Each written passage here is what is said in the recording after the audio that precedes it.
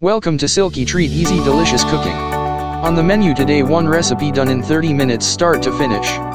Meatballs, spinach, potatoes and fries. Ingredients: ground pork, salt, pepper, nutmeg, butter, spinach and leaves, potatoes washed, peeled, and cut in fries. Preparation: mix the meat with salt, pepper, nutmeg, shape in meatballs. In a pan, add a generous slice of butter. Cook the meatballs for 20 minutes on medium to low heat. Slice the washed potatoes in fries.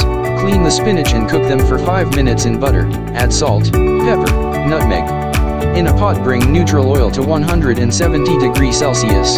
Insert the fries. Cook for 6 minutes. Remove, wait 4 minutes, get the oil to 190 degrees Celsius and cook again for 2 minutes. This is used for double cooking the fries. All ready to serve and eat. Enjoy these meals.